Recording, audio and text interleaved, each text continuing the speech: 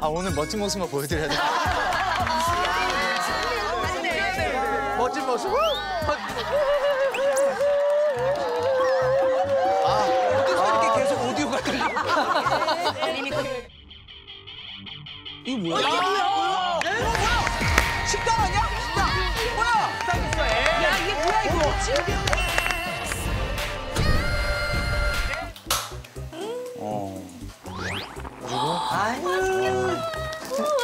우리 지민이 오늘 생일인데 밖에서 외식 안 하고 여기서 먹으니까 좋지. 아니 여기가 바뀌네.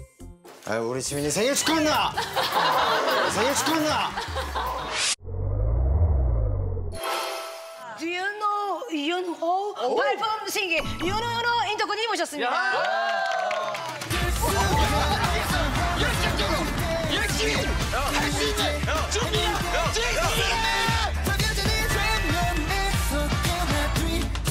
명품, 진품, 발품 아니면 반품이죠. 오랜만에 돌아왔습니다. 동방신기 윤호.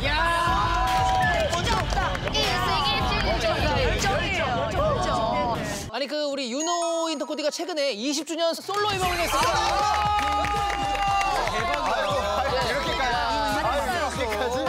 근데 지금 벌써 20주년이에요. 되게? 아니 제가 카시오페아 출신이거든요.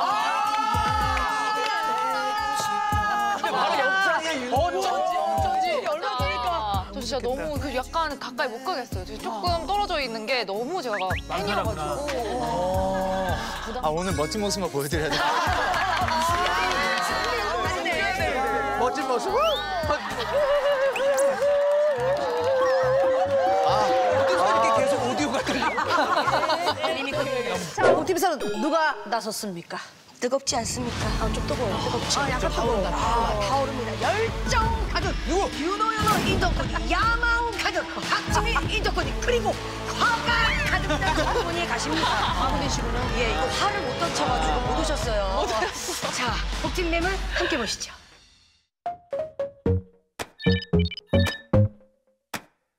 자, 이곳은요 인천시 동구 송림동입니다. 송림동. 자, 어머니 직장인 우리 부천 춘의역까지 대중교통으로 40분 정도 걸리고요. 단지 앞에 버스 정류장이 또 바로 있고요. 네. 식자재 마트가 있어요. 이거 정말 중요하거든요. 그리고 도보 10분 거리에 송현근린공원이 있고 15분 거리 도보로 창고역 마트랑 송림 체육관이 있습니다. 그리고 차로 10분 거리만 가면은요. 국제시장 여기 안에 닭강정 그렇죠. 사실 제가 어렸을 때 연습생 할 때 인천에서 생활을 좀 했었어요. 그래서 그런지 약간 좀 오늘 벌써부터 기운이 남다릅니다. 불타오르는구나. 진짜. 눈을 그었는데 비가 와? 비에 지지 맙시다, 여러분들. 그럼요. 짠! 오! 들어오시죠. 여기 하하하하. 정말. 이게 시장이 아닌데? 네. 그쵸?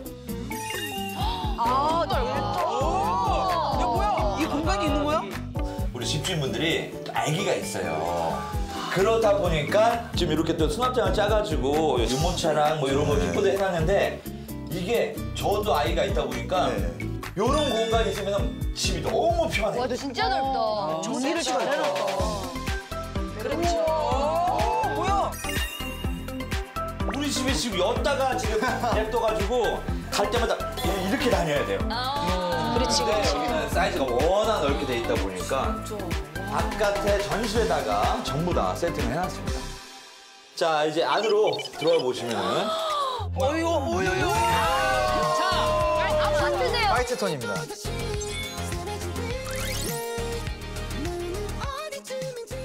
근데 저기 지민 씨는 화이트 톤 저는 좋아하시잖아요. 화이트 깔끔한 거 좋아해요. 네. 윤호 씨는? 아, 저는 뭐 집을 보시면 아시겠지만 네. 우드 쪽이 아, 그렇죠. 좀 편안함을 느낍니다, 제가. 이거는 윤호 코디님이 좋아하는 우드톤이 회장님 우드톤.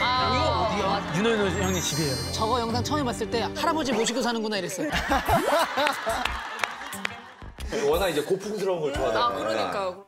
여기가 원래 발코니였는데 확장을 또 하셔가지고. 요만큼이. 네. 아니, 다른 것보다 이렇게 뷰가 이렇게 확 트이면서 보이니까 어르신들이 많이 좋아하시죠. 아, 맞아요. 저 정도면 매미 들어와요, 집에. 그걸 원하세요. 여기는 주택을 좋아하니까. 주택에서 살고 싶습니다. 그리고 이쪽에. 와, 여기도 너무 깨끗하다. 여기 식물 같은 거 키우면 좋겠다. 여기가 맞아요. 주택 공간. 또 화분 같은 거 좋아하시면 여기서 화분 같은 것도 하고. 아, 슬리퍼를 안 신고 야, 역시. 열정이네요. 요새 우리 윤호 씨 신발 좀 갖다 주세요. 너무 급해가지고 오늘 이런 모습 많이 보시게 될 거예요. 네. 여전하시네, 열정 가득한 거.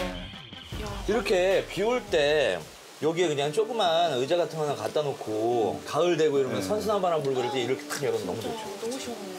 저도 가끔 저희 아버지가 가끔 베란다 보면서 이런 모습을 가끔 봤었거든요. 아, 그래요? 아버지 뭐 하세요? 하면 아무것도 아니야. 이런 모습을 본 적이 있는데 맞아, 맞아. 저도 결혼하고 나서 이렇게 할 때가 베란다에. 있어요. 이렇게 젊은 날을 추억하면서 그래. 알았어, 내가 할게. 맞아, 그 다음 포인트가 비슷했어요. 아, 그렇죠, 그렇죠. 예, 여기 아버지 포인트입니다.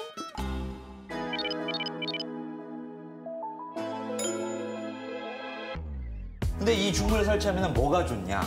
냉난방에 훨씬 더 효율적입니다. 그래서 저는 중문을 꼭 추천드리거든요. 야, 이거 너무 좋은 것 같아요. 너무 괜찮다, 여기. 그래서 이게 오픈이 돼 있으면은 냄새 한 번 났을 때 집 전체 환기시켜야 되잖아요. 맞아. 근데 여기는 주방만 하면 되니까. 맞아요. 아니, 공간이 엄청 넓은데? 이 정도면 중간에 아일랜드 식탁 놔도 되겠어요, 진짜.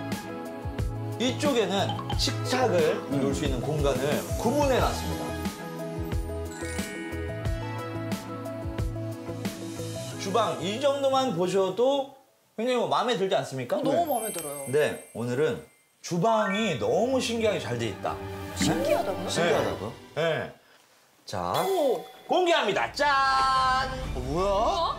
자, 이제 아파트 포인트 나왔잖아요. 주택 포인트 나옵니다. 뭐야, 한번 보자. 이거 뭐야?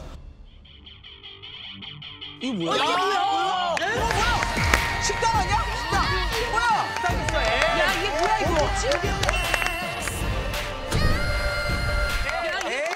이게 무슨 주택 감성이야. 이게 식당 감성이잖아요.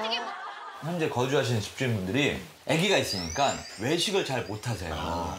그래서 다용도실로 넘어가는 이 공간 너무 넓다 보니까 여기를 좀 활용하자 해가지고 여기 밑에 단차가 있어가지고 원래는 안 맞거든요. 특수 제작해가지고.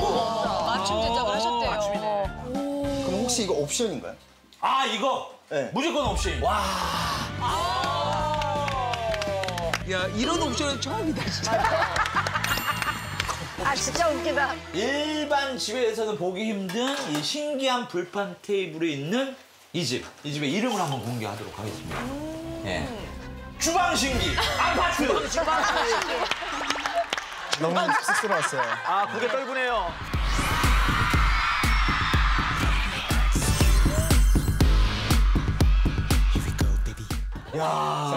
JBXQ인가요? 아, 그렇죠. 아, 맞습니다. 예.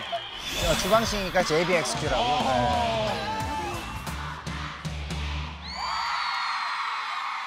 우리 의뢰인 가족분들은 이 공간을 어떻게 활용을 하실까요?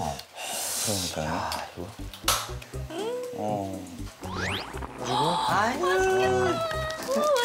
우리 지민이 오늘 생일인데 밖에서 외식 안 하고 여기서 먹으니까 좋지. 아니, 여기가 바뀌네. 아유, 우리 지민이 생일 축하한다! 생일 축하한다! 생일 축하한다! 생일 축하한다! 유행어가. 바로 앞에서 왔어요. 아유, 얼른 외식들 해요. 맛있겠다. 아유. 진짜 맛있겠다. 아, 맛있겠다. 뭐야? 더 맛있어, 여기서. 집 안에서 먹는 건 처음 아니야? 나를 보여주지 마. 빨리 마. 아니, 이거 사실 우리가 주변에 인프라 때문에 맛집 하는 거 우리가 인정인데 이거는 그냥 저기 그냥 라면을 밥을 도로 먹는 2개나 거잖아요. 넣었어, 지금. 기본 옵션이 중요한 데만큼 잘 작동을 하는지 안 하는지가. 아니, 근데 같은 편인데 너무. 아, 그게 아니라 그러니까 먹는 거에 대해서 다른 예민해. 문제야. 왜냐면은 본인 나갈 때 먹은 적이 없거든요. 그러니까 다른 사람 나갈 때만 먹으니까 지금 약간 심수포가 그래도 터진 거죠. 그래도 고기 안 구운 게 어디예요? 그래, 삼겹살 아니겠지. 아, 고기 구웠으면. 고기 구워서 그거는 나는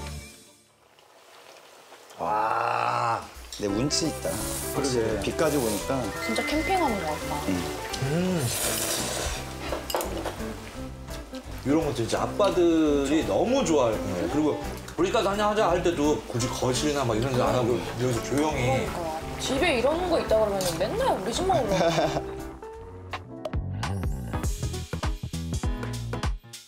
뭐 자주 먹어. 이게 뭐야? 이쪽이 이제 메인룸 초대를 하겠습니다. 이 침대 2개를 붙여놨음에도 불구하고 공간들이 남잖아요. 네. 아, 진짜 해.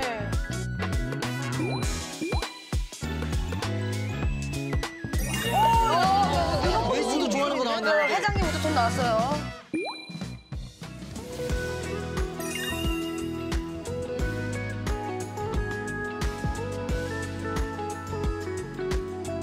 자, 다음 방. 자, 그럼 따님을 위한 공간 공개하겠습니다.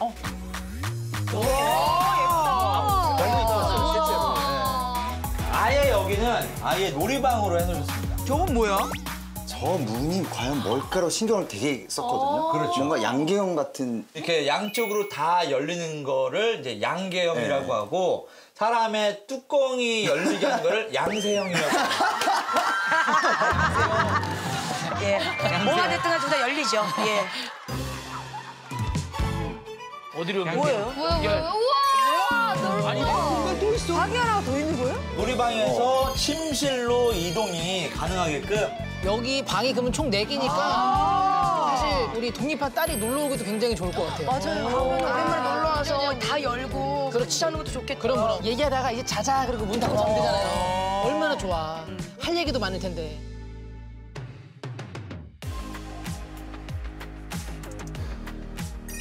가 있어야죠. 아, 근데 이것도 되게 큰 메리트였어요. 아기자기하게 잘 인테리어 하셨네요. 그러니까. 자 주방신기 아파트 최종 정리 해보겠습니다. 여기 대박. 아, 이거 신기해, 신기해. 진짜 신기하다. 의외로 끌린다. 매력적이죠. 매력적이에요. 주택 같은 초록초록한 거실 뷰. 의뢰인 어머니 직장까지요. 대중교통으로 약 40분 소요가 되고요. 그리고 넉넉한 사이즈의 방이 총 4개, 화장실 2개. 주방신기 아파트의 매매가는요. 매매가. 5억 5천만 원. 5억 5천만 원이었습니다.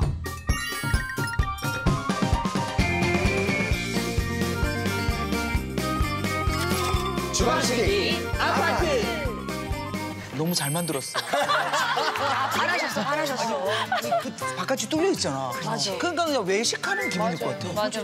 그죠? 그거 하나 때문에 약간 꽂히는 경향이 없잖아. 오이 그거 때문에.